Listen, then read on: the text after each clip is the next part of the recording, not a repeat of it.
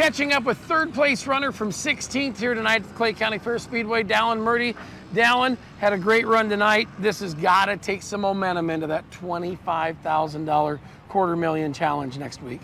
Oh yeah, definitely, for sure. I don't know, for some reason, I kind of struggled with this place in the past years. It's just not one of my favorite racetracks, but Trent and all his crew do an amazing job here, and definitely some momentum rolling into next week.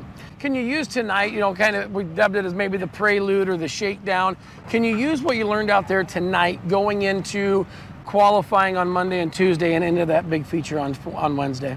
Yeah, for sure. I mean, anytime you get laps at a place like this, you know, it's just going to help out.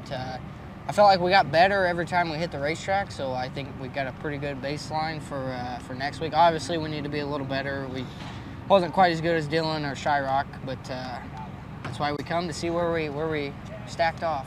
You know, we talked to Dillon about some of the things he's won. You know, you've won a lot of races.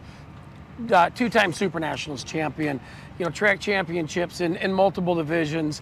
What would it mean on Wednesday night to jump on the roof of that 99X car, knowing that you topped over possibly, you know, 150 plus of the best IMCA stock car racers in the country?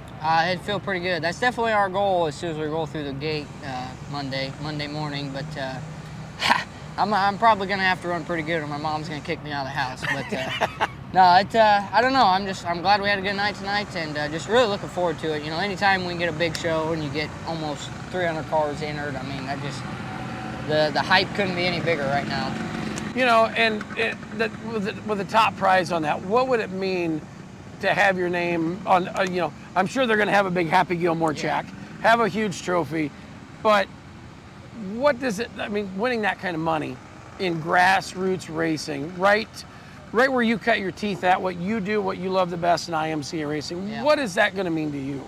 It's going to mean the world. You know, it's going to be the biggest win of my career. You know, you kind of got the prestigious races that ain't, you know, that kind of pay whatever, but you know, there's a lot of prestige, kind of like Super Nationals, and but this deal, the money is just the kicker. So man, I really hope we can do it, but we're definitely gonna give our best shot.